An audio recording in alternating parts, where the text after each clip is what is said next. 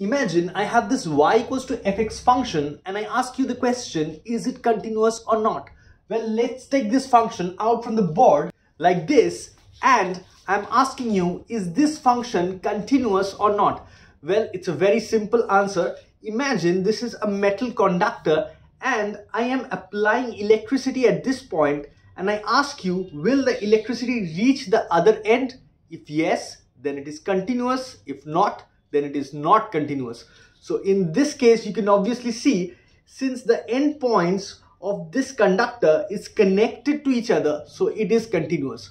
Now imagine I am bending the function in this manner. Okay, so this is a new function. I have changed the orientation. So now is it continuous?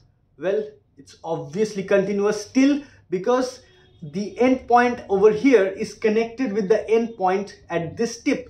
So however much I bend the function, it doesn't matter in whichever manner I bend it, in an inverted manner, in a horizontal, in a straight manner, or whether I bend it another time like this, or whether I make it another bend like this. Whatever I do with the function, it is still continuous, because the end points are connected. The electricity can flow from one end to the other end, and hence it is continuous. So that's the simple concept of continuity. Now in terms of mathematics, how am I supposed to understand whether the function is continuous at this edge points where I have little doubt that it may or may not be continuous? Although there is no scope of doubt, it's definitely continuous, but still questions are asked in this manner, that at the edge points where the function is changing its direction, is it continuous or not? So the basic concept here, if I ask you if the function is it continuous at this point, at the point down here, what we will do in terms of mathematics, we will tend towards this point right very close at the edge from this side, and similarly we'll try to reach this vertex point from the left hand side, okay, from my left hand side, and we'll see whether it is reaching the same point or not. Every time I'm approaching this vertex point, either from the right or from the left, if I end up at the same place every time, then the function is called continuous at that very point. Okay, the concept being that the electricity can flow from one point to the other end, then the function remains continuous. Now what is the concept that I am approaching this vertex point? This concept is given by limit. That means if this point, if I say this point is a point, if limit the x value is tending towards a, the function is tending towards this vertex. I am tending towards this point from the right, I am tending towards this point from the left. So x tending to a from the right, x tending to a from the left. If each time I reach this vertex point and my answer turns out to be same, then we say that the function is continuous. So that means if I have, let's say, a function like this, and I ask you, is it continuous at this point? Let's say the value of x at this point is a. So what I'm going to do is, I will approach a from the right hand side of a, and I will approach a from the left hand side of a. So when I'm approaching from the right hand side of a, that means the function values, every time the function is slowly tending towards this point when I'm approaching from the right, and when I'm approaching from the left,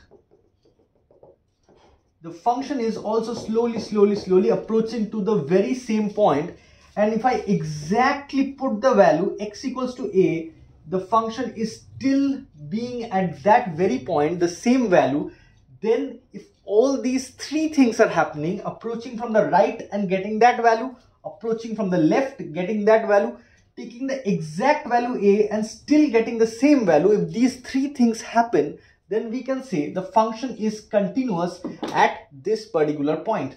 Okay, so now in terms of limit, we'll be saying limit x tending to a plus. A plus means from the right hand side of a towards the point a. That's the concept of a plus.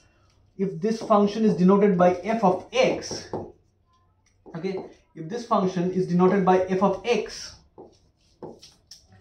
and if this value is equals to, when I am approaching the limit from the negative side of a, that means from something less than a, I'm trying to approach a, which is represented by a minus. Okay, so if these two values are both equal, and also that is further equal to the value when I put a in the function, that means when I put a in the function and get the same value, which is this particular point, okay, I get the same value, then I'm going to say that the given function is continuous.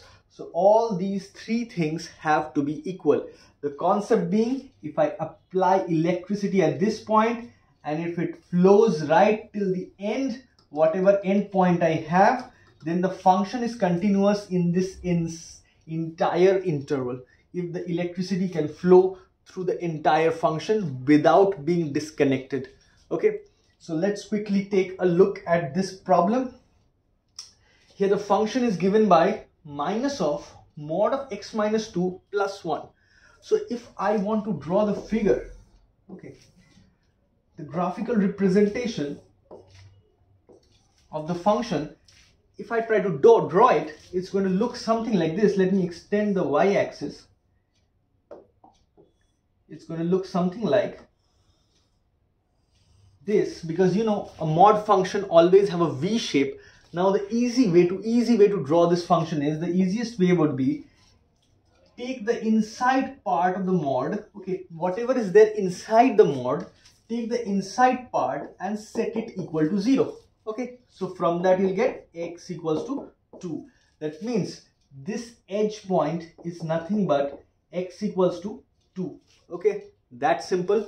And if you have something added with the mod value, okay, something added with the mod value, whatever be that value be, that is going to give you this particular point, okay, the point on the y-axis. All right, and since there's a minus sign, you can see there's a minus sign beside the mod, so that's why the shape of the V sign is inverted. If this was a positive sign, then your function would have looked like a perfect V. Okay, so since because of this minus, it's looking like an inverted V. Okay, so this is the shape of the function that we have. So now I'm asking you, is it continuous at the point x equals to 2? Well, just from the graph you can understand a V-shaped means it's connected at all the points. The electricity can flow and hence it is definitely continuous. But let's do this in a proper mathematical manner. So as I told you, I'm going to approach the point 2 from the right hand side, which is limit x tending to 2 plus, and also from the left hand side, which is x tending to 2 minus, and try to see whether we are getting the same answer or not. So that means I want to find out limit x tending to 2 plus for the given function. Also I want to find out limit x tending to 2 minus for the given function. At the same time, the exact value of the function when the value of x is 2. If all these three things are same, then I can say that fx is continuous at the given point x equals to 2. Okay, so let's now forget about the graph. From the graph we have understood, yes, it is continuous. So you can make your conclusion directly from the graph. But if I want to do the mathematics part of it, let me write this function in a way that will be easy for me to calculate the limit. Before that, I need to know how to break a mod function. So just take a look into this thing that I'm trying to draw here. Imagine I have a function which I'm representing it by a box. So mod of a box function is nothing but the box function, the box itself, whenever the box value is greater than or equals to 0, and minus of the box value whenever box is less than 0. So that simple it is. So now you can understand, if inside the box I put x minus 2, okay, so inside the box I have taken x minus 2, so it will be just simply the box, that means x minus 2 whenever x minus 2 is greater than or equals to 0, and minus of x minus 2 whenever x minus 2 is less than 0. So if you just remember this very concept with box, you can apply it on any box function. Okay, so now this thing I can write as x greater than equals to 2, and this thing I can write as x less than 2. So we have mod of x minus 2 is x minus 2 when x is greater than equals to 2, and minus of x minus 2 when x is less than 2. So I'll just come over here and try to write my function. So I'll have fx equals to, there is a minus sign from beforehand, so minus of the box thing here is x minus 2 whenever x is greater than equals to 2, the thing which I wrote just now, and minus of, again another minus of x minus 2. Basically I'm trying to write this minus now, so this minus and the minus which is already there, so together it will become plus x minus 2. So there was a plus 1 which I missed over here, a plus 1 whenever x is less than 2, right? So this is my fx function. So I can just simplify that one more line. So I can write fx equals to, so this would be minus of x and plus of 3. So minus x plus 3 when x is greater than equals to 2, and this will be simply x minus 1 when x is less than 2. So this is my function in a more simplified manner, from where I can directly find out these limits. Okay, so now limit x tending to 2 plus. 2 plus means, again take a look at this value. This graph actually a plus means what? When I am approaching a from the right hand side of the function, right? So here 2 plus means I'm approaching the value 2 from the right hand side of 2. Right hand side of 2 means greater than 2. I'm approaching 2 from values which are greater than 2. So greater than 2 is somewhere over here.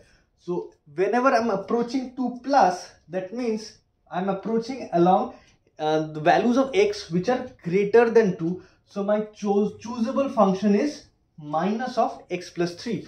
So in this case, my function is minus of x plus 3, and I'll find that value a bit later. Okay, I'll just come down to this one now. When x tending to 2 minus, now what was 2 minus? Approaching 2 from the left hand side, that means from values which are less than 2, I'm trying to approach 2. So in this case, it corresponds to x less than 2. So 2 minus means I'm trying to approach 2 from values which are lesser than 2. So the choosable function in this case is x minus 1. So in place of the function, I'm putting x minus 1. So now if I try to calculate these values, the first one, if I put 2 in place of x, I'll have minus of 2 plus of 3. So together it will become 1. So that's my first limit value, which we are going to call as the right hand limit. Okay, so this is called the right hand limit because we are finding out 2 plus. Whenever you have plus, that's called a right hand limit. And again here if I put 2 in place of x, so 2 minus 1, again I'll get 1. So this is called the left hand limit. So whenever you have a minus, so that we call as left hand limit. And now if in the function I put the value 2 directly, okay, so if I'm trying to put 2 in place of x, I need to put it as per my definition of this function, as per however defined it, I need to put it in place of the first one. Although I could have done it in place of the second one, that means this equality sign we can, remember, give it in this place also, or we can give it in this place also. It does not matter. You can give the equality sign in whichever one you want. It will be all the same. So I could have given the equality here also, here also. Now since I have given the equality in the first expression, so I will put x equals to 2 in the first expression. So I will have minus of x, that means minus of 2 plus 3, and that will give me again 1. So I can see all the values are 1. That means the concept of the function being continuous, because the electricity can flow through the point x equals to 2 from the left hand side of 2 till the point 2 and afterwards, as per this thing that we have written here. So this continuous flow of things that can happen on the function, this is the concept of continuity. Now the question that I want to ask is, the function, if I draw it in this manner, the one that I was explaining right at the starting of the video, these edge points, they are obviously, the function is continuous at these edge points, we have already proved that. But is the function differentiable at these edge points? That's something that we are going to answer in our next video. Thank you.